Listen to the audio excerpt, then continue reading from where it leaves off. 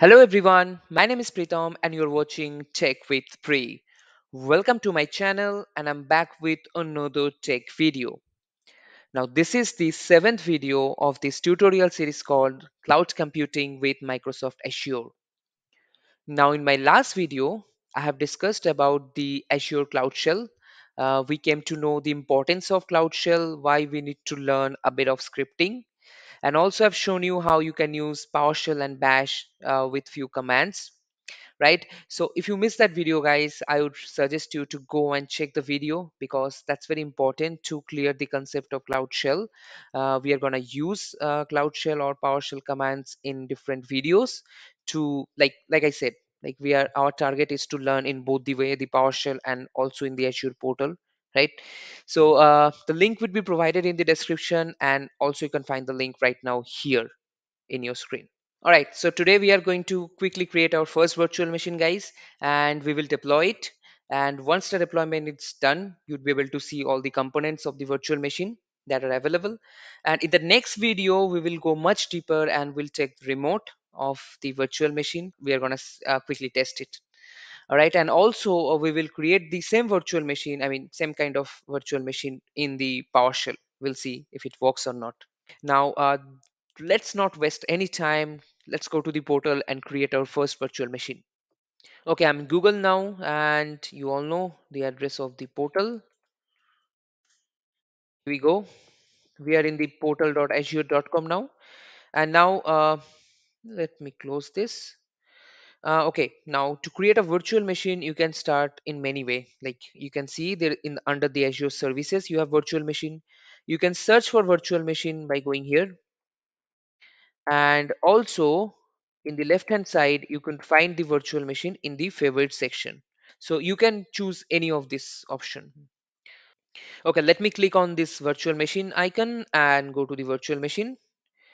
Now here probably you'd find nothing because this is the virtual machine I have created. Like I mentioned, like this is for the to show you the dashboard thing, right?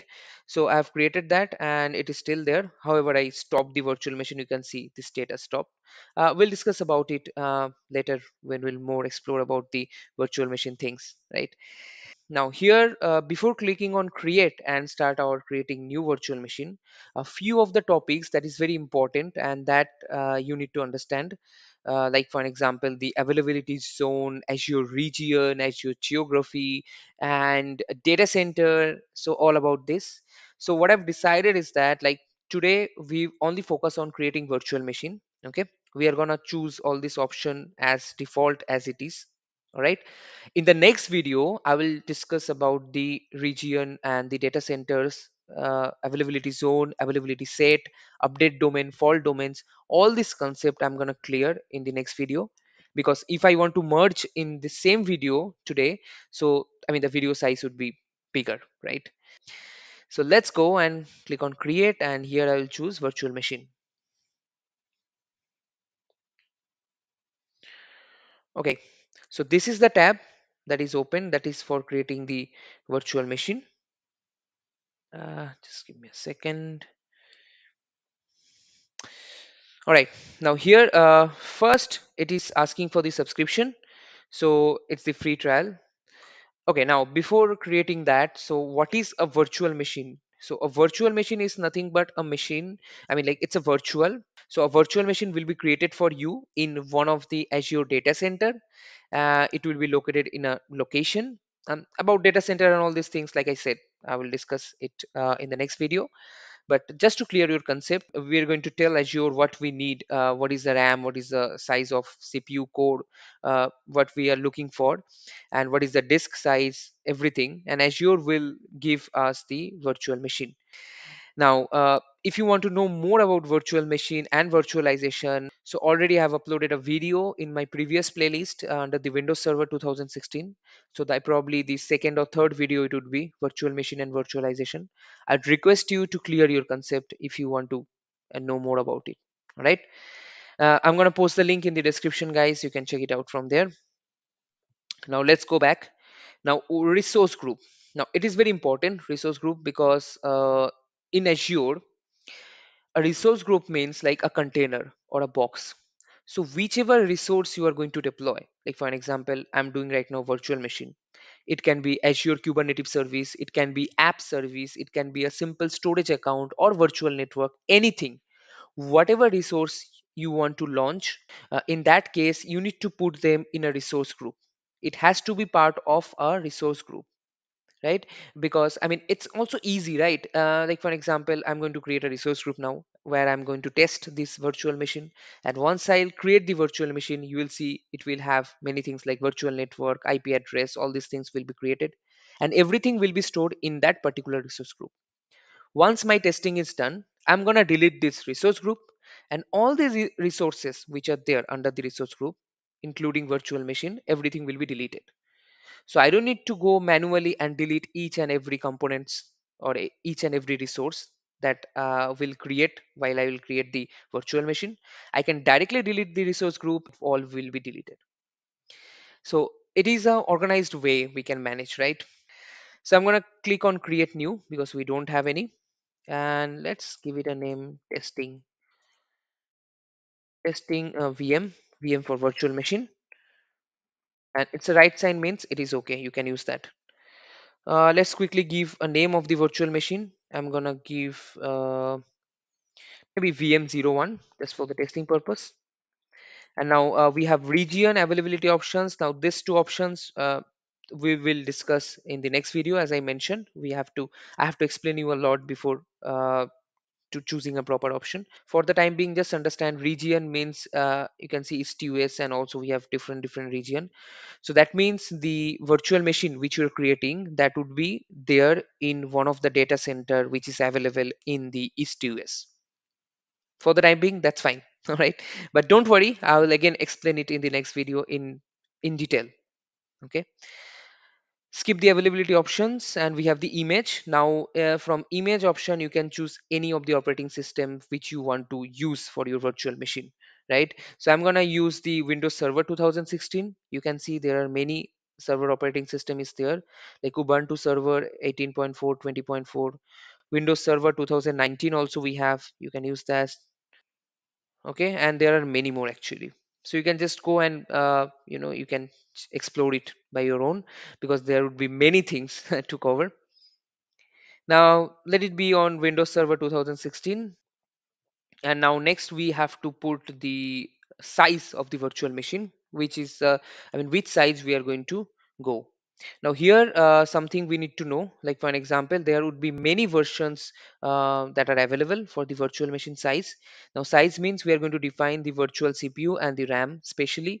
Like for an example, if you see this one DS1V2, this is a version of virtual machine, you can say, from Azure.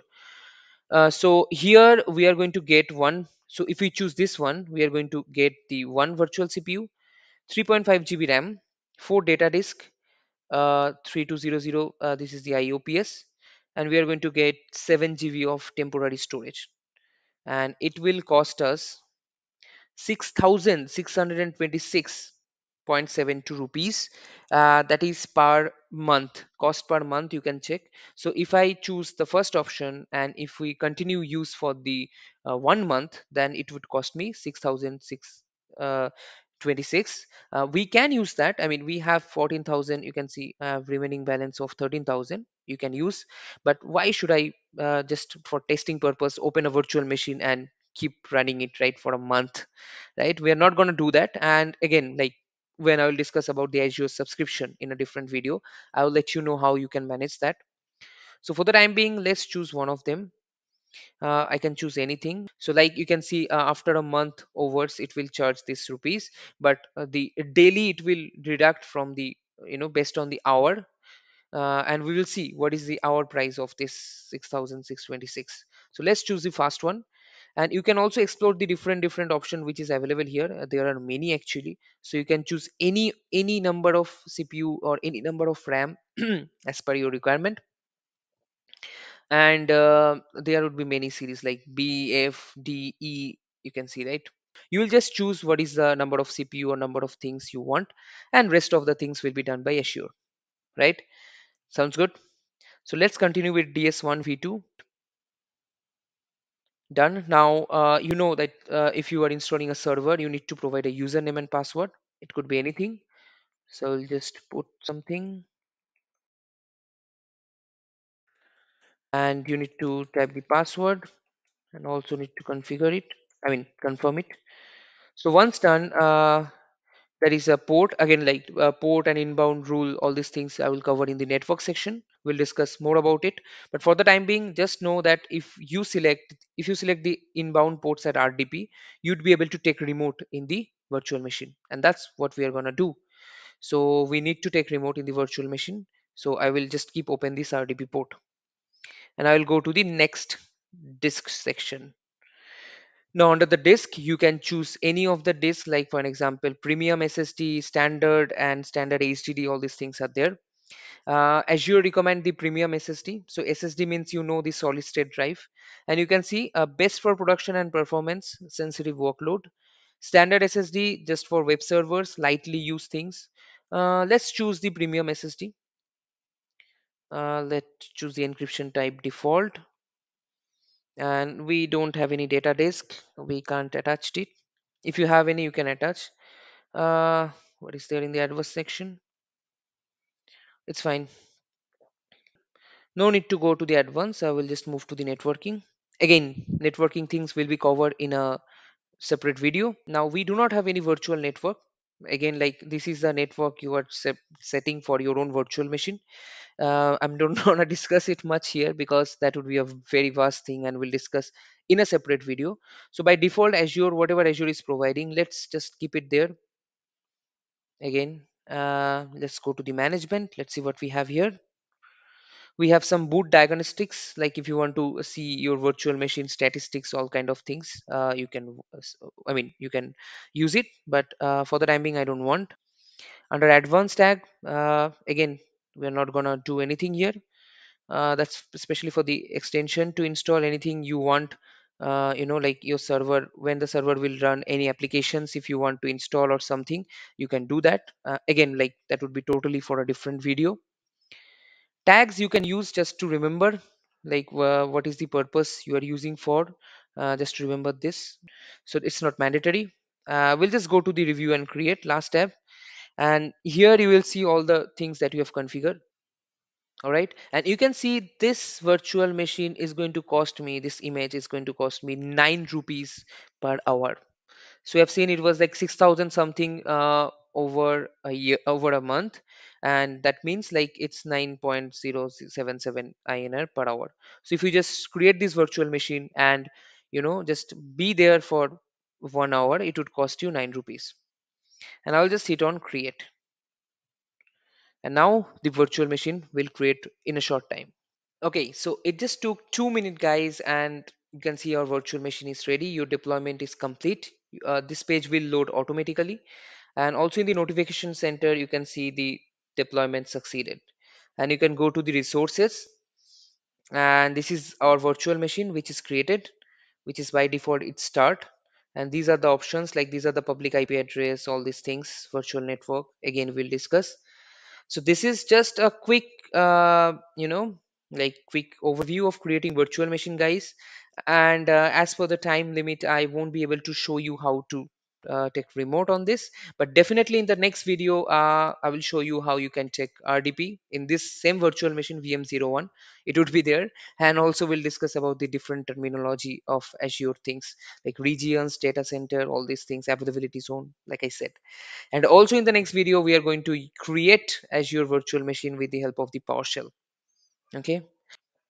This is it for today, guys. And we have created our first virtual machine. I know many things that are remaining to learn, but we will go slowly and steadily. Don't worry. Okay. So if you find it helpful, guys, please hit the like button. Any doubt, any question, come to the comment section, and also share this video with your friends and families so that it can reach out to many people. Thank you. Have a great time. Bye bye.